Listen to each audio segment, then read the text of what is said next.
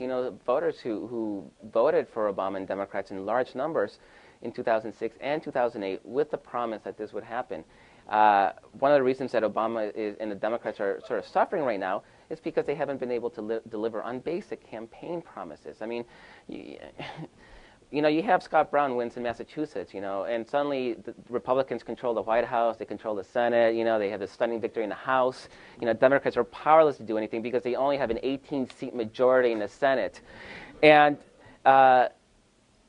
voters are a little sad, they're just saying, don't give us excuses, don't look weak, stop complaining, stop whining, and just deliver on those promises. And there's ways for them to do so. So I think on the Latino side, there's absolutely, and like I said, Asians too, there's definite expectation that those groups delivered for Democrats in 2006 and 2008. Now they need to get payback.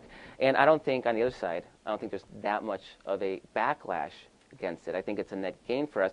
John McCain was the most pro-immigrant guy in the Republican primary, in a primary that devolved around immigration in large part, and he won a nomination.